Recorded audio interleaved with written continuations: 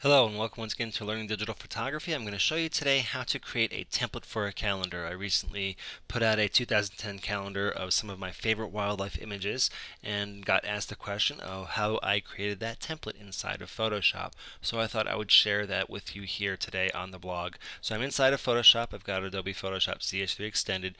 This technique will work with most versions of Photoshop, so this is pretty much transparent from one version to another, and it's also not platform specific. I'm running this on Windows. But basically what I'm going to do is I'm going to create a new custom size, and I decided to choose from my image gallery dimensions of 8 by 10. That works well with calendars. It's a nice size image. It's not too big. It's not too small. But I want to have a 1-inch border that goes all the way around the entire image, kind of like around this box here. So that means I need to accommodate for an additional inch on the left, on the right, an additional inch up top, and then I want 2 additional inches below so I can put a little title in there. So I'm going to create a custom template in here, and you'll notice that I have my dimensions set to 12 inches left to right for width, and then I've got 11 inches set for the height, so that will allow me 1 inch all the way around plus an extra inch on the bottom. So I'm going to head and select OK, and that's going to create a new blank template. So what I'm going to do inside this blank template, you notice I have my grid guide set to visible here. I'm basically going to take these grid guides, I'm going to left click with my mouse in Windows, or command, or just click with my mouse in Apple. I'm going to set this at the 1-inch mark, and I'm using the grid guide over here to find that exact 1-inch mark. Then I'll do the same thing down here, but I'm going to set it 2 inches up from the bottom. And then I'll do the same thing with the vertical grid guides, and I'll set those to the 1 inch, and I will set it to the 10-inch mark as well, or excuse me, the 11-inch mark as well. So now I've got an inch all the way around plus an extra inch on the bottom. Now I'm just going to do a shift backspace on Windows, and that's going to commit the foreground color. I'm actually going to switch this to the background color because my colors are reversed right now. So now this will commit the white layer to the background like so. And now what I'm going to do is I'm going to go ahead and insert the text that I'm going to want to have in the scene. So you notice my foreground color is set to black for the text. So I'm going to go ahead and type my name in here. I'm just going to type Jason Anderson. And if I can spell right, I will spell photography. I'm going to go ahead and commit that with a Control Enter. And then I'll slide this over a little closer to center. I'm probably going to want to scale this a little, so I'm going to Control T to scale it, and I'm going to use the Shift key so it'll scale proportionally speaking until I get it to about the size I want. That looks pretty good. Control Enter to commit that again. And now when I select Control A, that's going to select the entire image. Select the V tool now, and that will activate the Move tool, and now I can just click up here where the mouse is, and I can align the horizontal center, and boom, that will align the text. And then I can add another text layer, and I'm going to add another text layer and put a copyright logo down here. And in Windows, I'm going to use Alt 0169. Oops, I think I typoed that too. Alt 0169 will produce a copyright image. And I'm going to go ahead and Control Enter to commit that. And then Control T, I'm going to transform this a little so you can see it's a copyright logo. I probably normally would not want it this big, but I'm going to do that here for the purposes of visibility. And I'm going to hit Control Enter again to commit that. Then I'll select the V tool and I'll go ahead and position this down like so. Now that I've done that and I have that set, I'm going to go ahead and select both these layers, and then I'm going to slide them down into a group, and that's going to position them all in their own group. And I probably might want to name those. You don't have to necessarily. But what I'm going to do in that group now is I'm going to slide the opacity down to about 45%, because that's about the opacity that I like. And now it does the same amount of opacity on both the title and the copyright logo.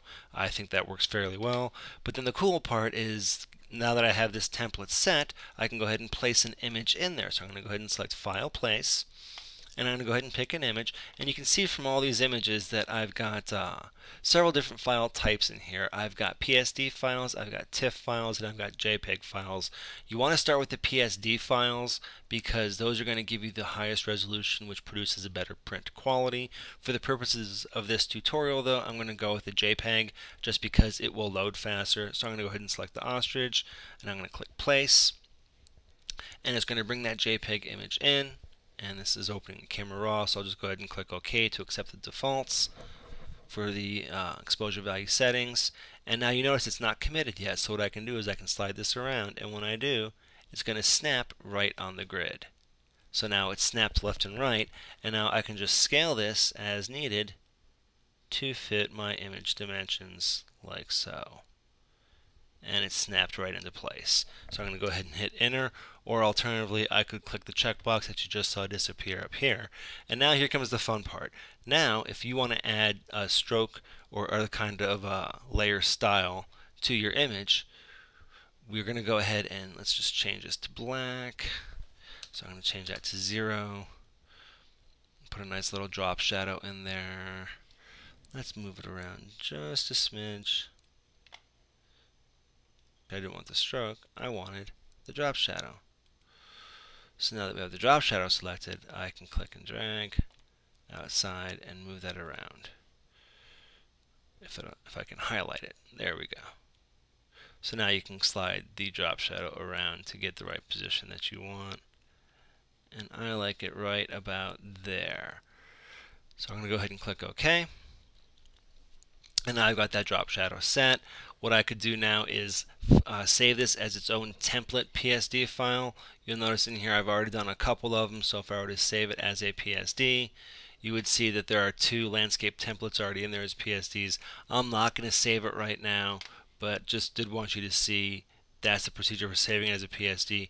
Once you save it as a PSD, what you would then want to do is you would want to flatten it, and then you would want to resize it for the dimensions that you're going to be outputting to, so that way everything resizes at the same scale. Now here's what the best part is. Now that you've saved your template and you flattened the first image that you're going to use, you just go find the second image that you're going to use, grab that one. So we'll grab a different picture. Let's pick the butterfly this time, and we'll place that inside here, and it's going to open in the raw Adobe Camera Raw as well. So I'll just go ahead and click OK to accept that. It's going to prepare another smart object, and I'm just going to slide that up, and it's going to slap on the grid, and I'm just going to scale it to fit, and you notice how it snapped right in. Click enter, and it's committed to the multi-layer document. Now here's the cool part. You can delete this old image, and I would recommend you do that to help save on file size. But before you do that, just grab your effects, slide up to the new image, and they stick right with it. Then you can delete the ostrich image below. So if I were to take this off, you're not going to see anything. So it's pretty cool effect, and then you could flatten that, resize it, save it as its own image type, and when you're done, you'll have all 12 of these images that you can then upload to whatever calendar software that your e-tailer uses with you. I uploaded mine to lulu.com, and I'll go ahead and throw a link over on the blog that will show you the finished product calendar. That includes both of these images and 12 others that I'm particularly fond of. But that should answer the question for those of you that have been asking about how I created that template. If you have any other questions, please feel free to email me. The address, as always, is jason@canonblogger.com. Thanks for tuning in. We'll see you next time. Bye.